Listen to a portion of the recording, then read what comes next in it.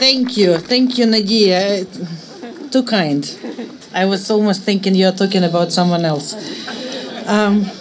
Wow, what a day.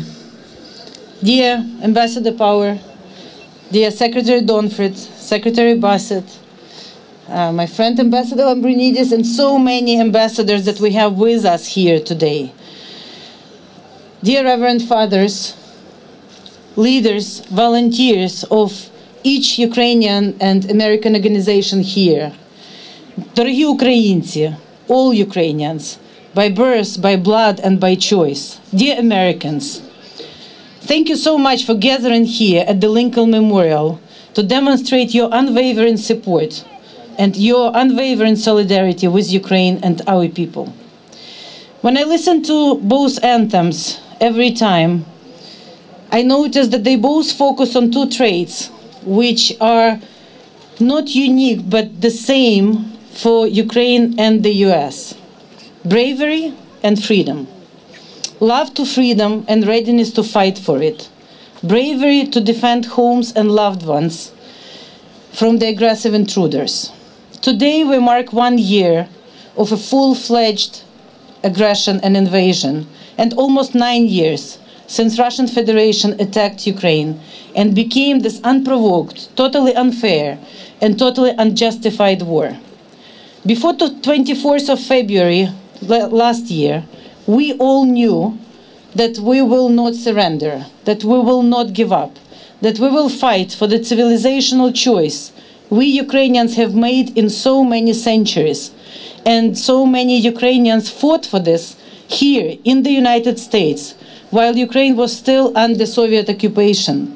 We decisively made the choice in 1991, and we have to remind everyone that in 1991, 98% of Ukrainians voted to be independent, voted to be free. Everywhere, including Crimea, Donetsk, Lugansk, Kharkiv, Lviv, everywhere. That choice we have defended in each free and fair elections, which we held since 1991. That choice, when Russian revisionists wanted to steal from us, Ukrainian people said resounding no on Maidan in 2004 and on Maidan in 2014. It's the choice for which our Heavenly Hundred paid the ultimate price, and it's the choice for which our defenders are paying the ultimate price today. Among us here, there are a number of soldiers, wounded soldiers, and veterans. Thank you for your service. Дякую вам за вашу службу. It's because of you I can stand here and talk. So today I stand here on the 365th day of the new reality in which we all live. The 365th day of brutal Russian war, of the largest war since the World War II in our part of the planet. 365 days of horrible atrocities, war crimes, done to men, women, and children everywhere in Ukraine. 365 days of sorrow, losses, tragedies, and destruction. But we are not talking about that today. We are talking about 365 days of heroic, almost impossible fight. Ukrainians put defending our homes, loved ones, our independence, our dignity, our sovereignty, freedom, and democracy. Fight that was made possible by leadership and bravery of our President Volodymyr Zelensky, of our troops, their mastery and devotion of every man and woman who serves on the battlefront today. Patriotism of our business, Ukrainian and American, small and large, continuing the fight everywhere in Ukraine, and resilience of all Ukrainians. 365 days of solidarity of American people, and unparalleled support that we have received during this year from President Biden, from administration, from Congress on a very strong bipartisan basis, from every American citizen. Thank you, Americans, for each weapon, for each taxpayer's dollars of help, for each prayer, for each flag that we see outside of American houses, for each letter you write to your representatives and to your senators, asking to stay the course, continue the support. Thank you, and please do more. Historic visits from President Zelensky from Bakhmut to Washington, D.C., and historic visit of President Biden from Washington, D.C. to Kiev and Warsaw has proven the unbreakable ties between our nations, between the people, based on the two values, bravery and freedom.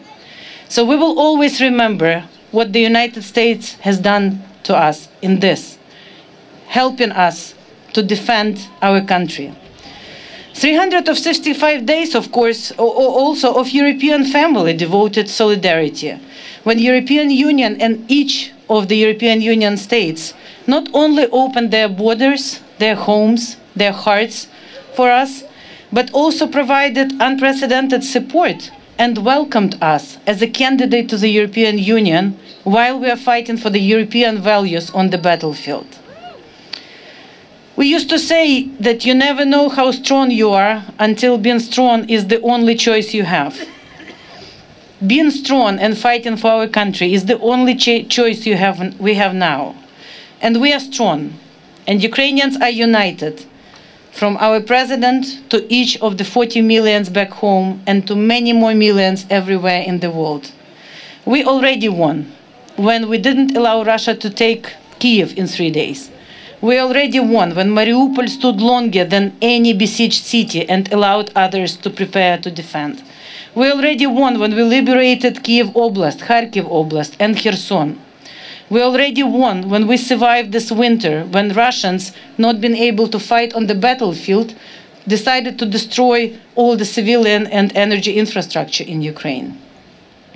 We stand here in the place where Martin Luther King Jr. said, "I have a dream," a historic phrase for not only Americans, but everyone who fights for freedom. And we Ukrainians have a dream. We have a dream of how this war will end, in victory of Ukraine and all free world, in justice served to all responsible, from Putin to the last soldier, Russian soldier, war criminal on the battlefield, to all Ukrainians returning home, and in inspiring post-war renovation of the country, leapfrogging into successful, prosperous European Ukraine, member of European Union and NATO, and key to resolving so many problems that Russia created for the world. So we have not only a dream, but we have a plan, which is a very simple plan, which we had from the day one. More weapons, more support to Ukraine, and more sanctions to Russia. And we just have to be brave, stay united, help each other more, and win this together. So God bless you all who came today. God bless our troops. God bless America. And of course, Slava Ukraini!